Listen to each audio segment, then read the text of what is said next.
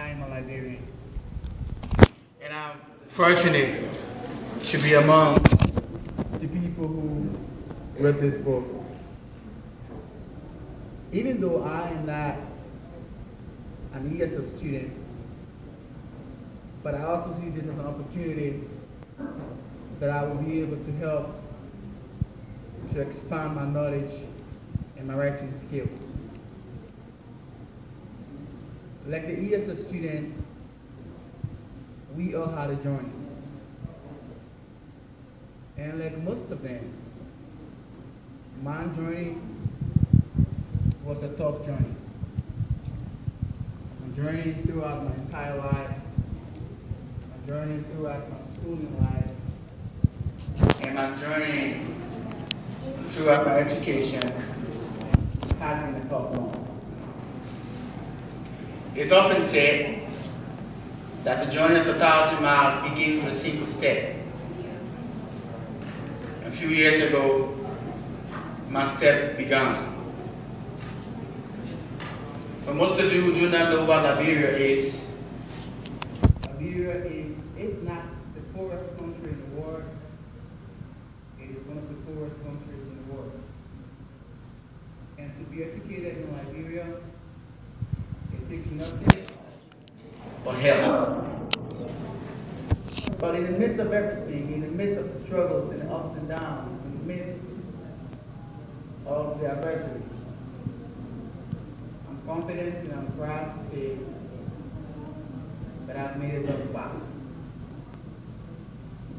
I came to the United States in 2014 when a poor country like Liberia was going through the most tragic and deadly virus outbreak ever in modern history.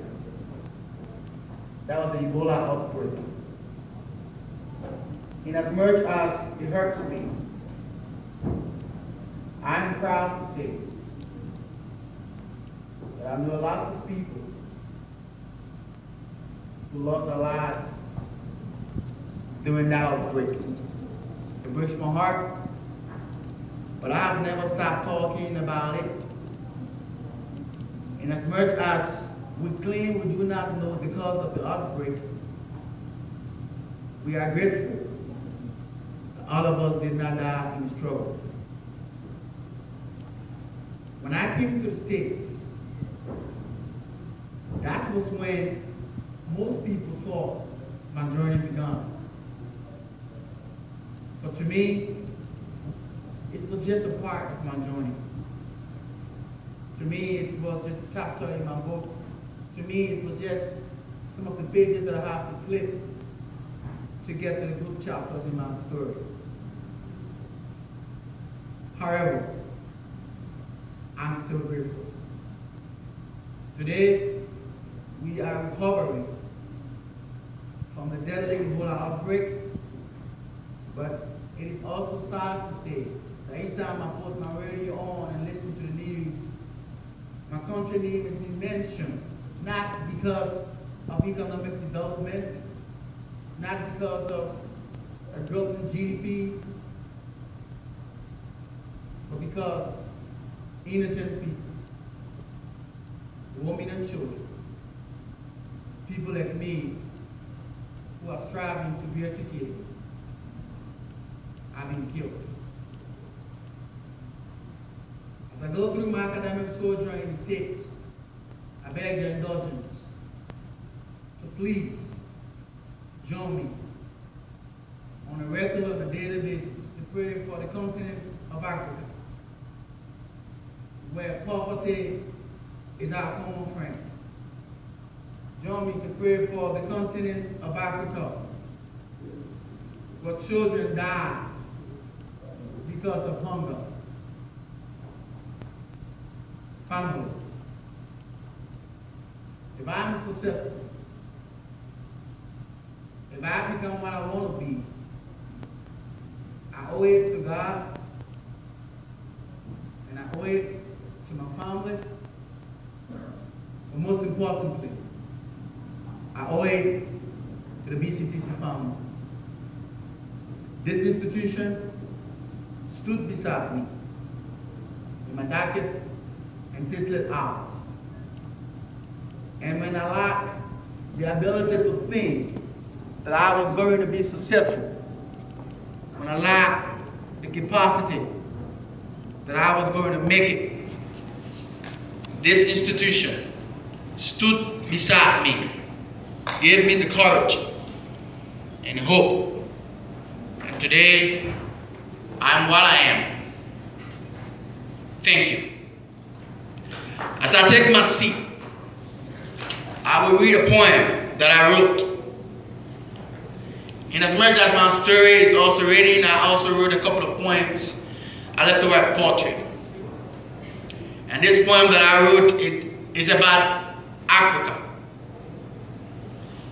For those of you who are Africans, you will understand that when you have an opportunity to write, a failure to write about your continent will not just make you an unsuccessful writer, it's still a chance to break you down. It is titled The African Journey. Under the ridiculous cloud, we stood, grieving, in tears, pains, and tragedy, and wondering why our offsprings are illiterate. Why civil war? Why have sorrowful cries tremble at the source of freedom? Africa, the land where hills and valleys listen to the cries of its heritage. I want to salute African soldiers who stood the test. Some are dead, while some are alive. Some died while still in fighting. Some are alive, but strengthless. And now that the days are gone, who will take us to the promised land? It tears my eyes and pains my heart to see other African immigrants roam the streets of foreign lands, surviving on slavery, plagued by obscenity, all in the name of seeking greener pastures. We cry, when will this journey come to an end? When will poverty stop being our friend? When will Africa be a place of liberation and a home of total celebration? When will our tears be of joy and our peace will ever be stabilized? When will this journey be history? Let the warring factions and the rooted sectors turn against poverty. Let arms and hatred be buried in mass graves. Let there be creation of new jobs, sound education, love, togetherness. Above all, let there be peace.